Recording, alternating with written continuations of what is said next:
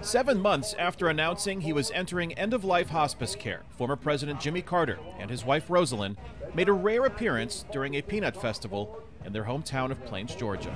Yep, I think that's the one. Their ride in the parade started a week of celebrations for Jimmy Carter's 99th birthday on October 1st, a milestone few, including Reed Elliott, expected the longest-living U.S. president to reach. It was amazing considering that he's in hospice care and he's tough enough to come out here.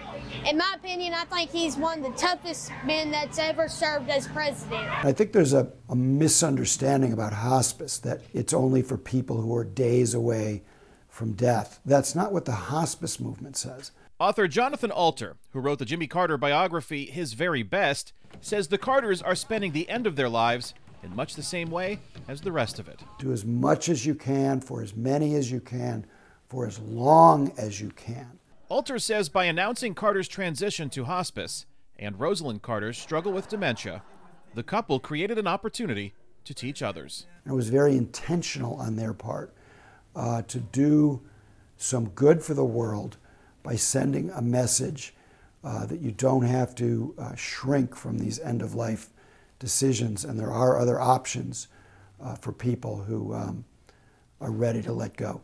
While they have let go of the daily operations of the global nonprofit they founded in 1982, Carter Center CEO Paige Alexander says thousands of employees and volunteers around the world continue the Carters' work, promoting peace and combating neglected tropical diseases without interruption. Yeah, the last time we talked, he didn't ask me about politics. He didn't ask me about anything except for our guinea worm numbers. In a 2015 press conference announcing he was facing life-threatening cancer, which he successfully recovered from, Carter expressed his greatest wish before his death. I'd like for the last guinea worm to die before I do.